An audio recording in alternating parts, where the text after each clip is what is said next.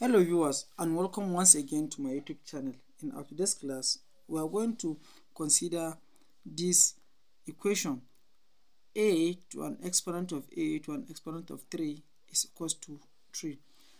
So we shall see the real value of a in this solution. So let's get started. Solution. The equation says a. So I want to get rid of multiplying both sides by a certain exponent, and at the same time I don't want to take the log, either common log or natural log of both sides. So what I want to do is that I want to let a particular variable or unknown to be equals a raised power of 3. So let x be equals a to the power of 3, so that anywhere I see a to the power of 3 I put x. But when we consider this, we get to understand that in this particular step I can take the cube root of both sides. That means I'm going to have x to the power of 1 over 3 to equals a. So this is a very important step. X to an exponent of 1 over 3 is equals to a. That means anywhere I see a in the original equation, I will plug in x to an exponent of 1 divided by 3, or cube root of x. So let's consider the original equation.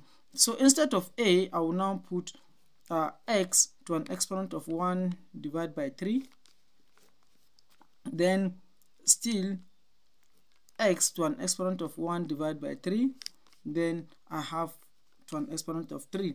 But I know that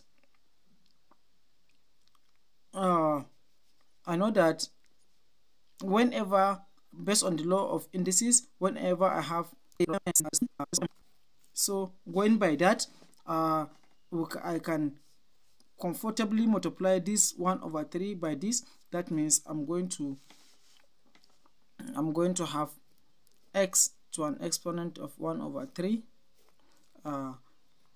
raised power of 3 to be equals 3. Sorry, this is equals 3.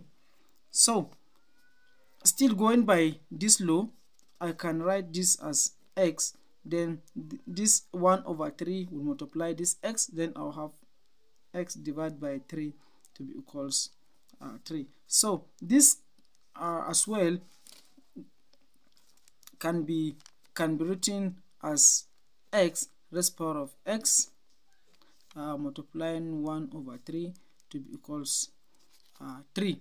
So I want to take this number to the right hand side, so that I have variables in one hand side and real number in one side. So I want to multiply the powers of both sides by 3. So I'm going to have x to an exponent of x is equals to 3 cubed.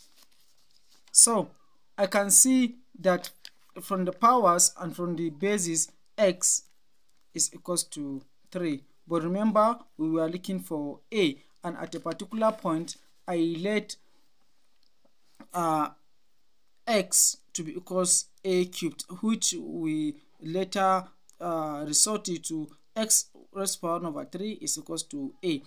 So now that we've gotten the value of x, let me substitute for the value of a. So if x is 3, so that means 3 to an exponent of 1 over 3 is equals to a. So this is the value of a that will satisfy this particular equation. If you learn something new, don't hesitate to subscribe.